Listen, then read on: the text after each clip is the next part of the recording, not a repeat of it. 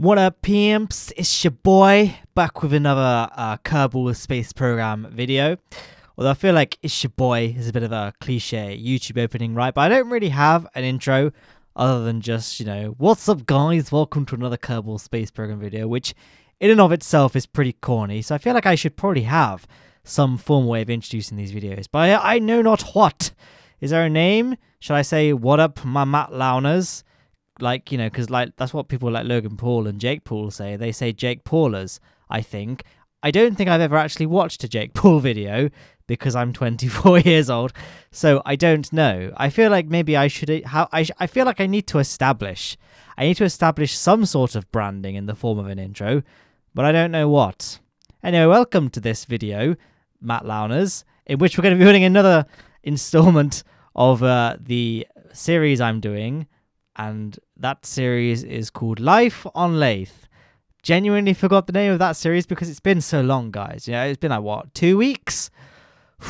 That's like a very long time. We've had like at least 3 meme formats be introduced and subsequently die in that time. So it's been a while. But I hope it's been worth it because we're going to be basically installing the final major component of our operation. So for those that don't know, just a quick backstory. Life on Laythe is a series in which we're going to be kind of uncovering the mysteries of Jool's dampest satellite. This satellite, of course, being Laythe. So, what have we done so far? We have established a big orbital kind of station to kind of center our operation and also to act as a big relay from the surface to send messages back to Kerbal. We've also got our floating outpost to monitor the ocean activity. We have a land-based base to monitor the land, I guess, and to form as a more sort of substantial and solid base of operations on the surface should any kind of storm or wave hit the ocean base and compromise it. There is a slightly more fortified base on the land, and also it gives us access to some of the more direct access, I should say, to Laythe's immediate topography, so geological surveys, that sort of thing. That's going to be what the land base is for. And of course we have an aircraft that can land on both the land and the sea to connect the two bases together. This aircraft obviously being fully refuelable on its own as well, so it effectively has infinite range, so it'll run there forever. However, whilst the two surface bases are connected, the orbital base and subsequently of course Kerbal, these are not connected to the surface ones. Enter player 3. This aircraft that we're sending to Laythe here. So, wow, the intro of this video has been quite quick, actually. I think I'm used to giving these big, long-winded intros because I've started getting into the habit of putting a time-lapse at the beginning of my videos, but I didn't do that for this video because I forgot to press record during the construction of this craft, and quite frankly, I couldn't be bothered to record it. I speak to you currently on a Friday. It is 2 p.m., which is when I should be at work seeing patients and, doing my job and all that. But I've been told to take at least 2 days, so that translates to 4 days because it's the weekend on Saturday and Sunday, rest, because I've really badly sprained my shoulder. I fell down my stairs and I kind of bashed into is it balustrade? I think that's what it's called. It's like you have your banister, right? The railing that runs down the side of the stairs, obviously, and then it doesn't just sort of stop at the bottom. It kind of connects to a little sort of pillar at the bottom of the stairs. Anyway, I slipped about halfway down the stairs and sort of started falling, tried to reach out for something, didn't, and so I then spun around to look and accept my fate, and I sort of smashed in the sort of heart region, which I think is quite an important region of the body. That kind of hit the ball on top of my balustrade, if that is in fact what it's called. So no broken ribs, luckily. I know this because I had an x-ray. No broken ribs, everything very badly bruised and inflamed. I initially had a look in the mirror. I couldn't see any kind of the classical signs that something was severely broken. Broken ribs, you can tell if there's any kind of severe break, as in the rib has literally become detached or lodged into the lung or something. It would be very painful and breathing would be very, very difficult, more difficult than just a standard bruise. But also the fact that on attempted breathing, you'll see this weird deformity would be the way I would describe it in the mirror. I didn't have that, just a lot of bruising. So that was fine. So I went to work the next day anyway because it was just kind of painful breathing, but that was it. But over the past few days, my shoulder has been kind of creeping up more and more and more. And I woke up this morning and it was excruciating to move my left arm at all. Like I would try and lift it a little bit and it was very, very painful. And it was starting to get worse yesterday. I noticed this because I was driving to work.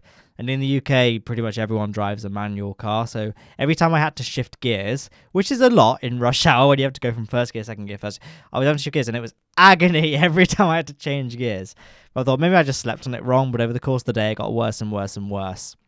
And in my job, one of the things I do is something called a slit lamp exam. If you've ever been to the optician or eye doctor, you have to sit your chin on a chin rest and they look down this microscope at you.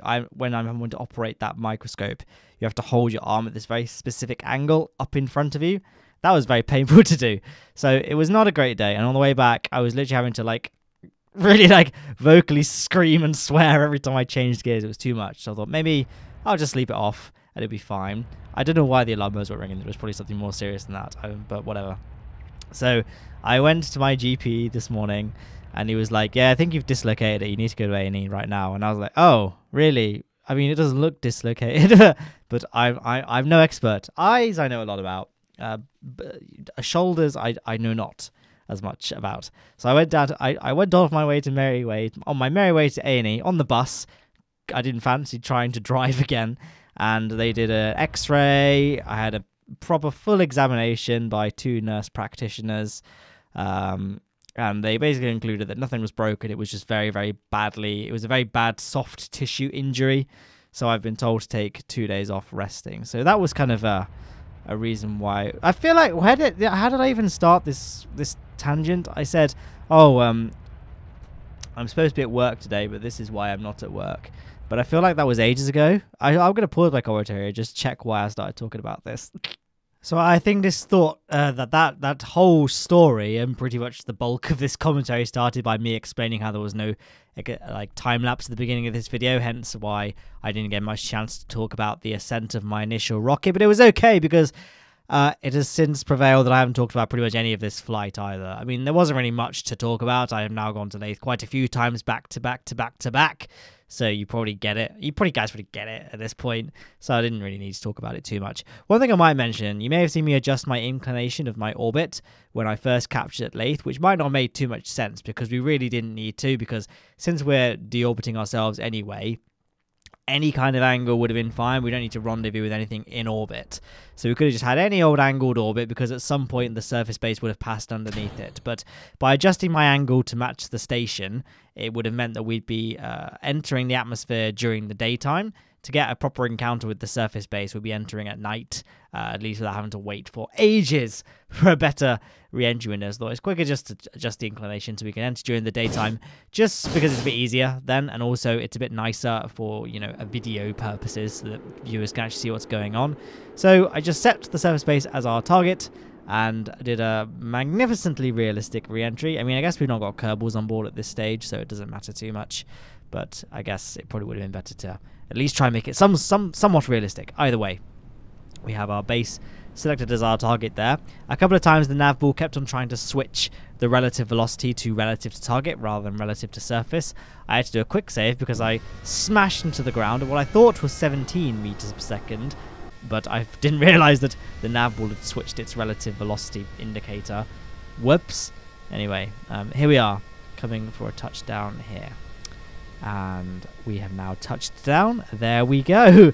So I will need to just quickly spin this around just so we're actually a little bit closer to the base. I mean, I guess we don't, because Kerbals, they have legs. They can run. I say run. They can waddle quickly towards the ship. But I guess, for a photo opportunity, it would be nice if we could get this lined up to the actual surface base, because, of course, we have the flying base landed there at the same time. So we can get all 3 crafts. I was going to say ships, but the surface base doesn't really count as a ship, I don't think. So we can get all 3 pieces, constructed things, marvels, all 3 wonders of engineering in shot. And we can do that. We can roll this plane towards it. I'm playing this footage a little bit faster to make it, a little bit faster, obviously. I don't know why I felt the need to clarify that. And there it is, next to the other two crafts there. So we can obviously deploy the solar panels.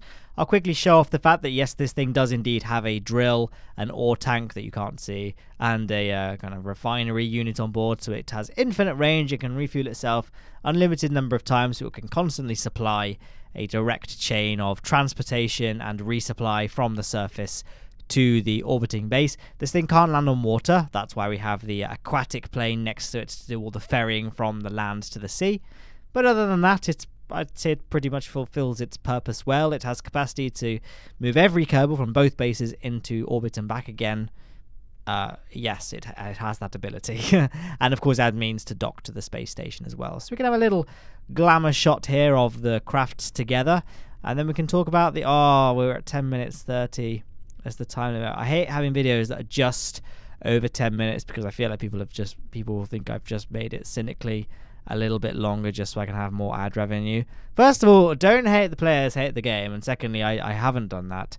Maybe I should put like maybe I should just put a black screen here for a bit and just sort of talk about nothing for. Nah, I won't do that. You guys can accept that. In fact, we're at 11 minutes now, so we should be okay. It's like anything between 10 minutes and 1 second and 10 minutes 59. People tend to be less likely to click it. I mean, to be fair, I probably fall into the same category, right? Because whenever I see a minute that's 10 minutes and 1 second, I'm like, it's probably just fluff filler, just so people can get. So maybe I'm part of the problem as much as I'm not a part of the problem. I don't know. Oh god, I didn't even talk about what was on the end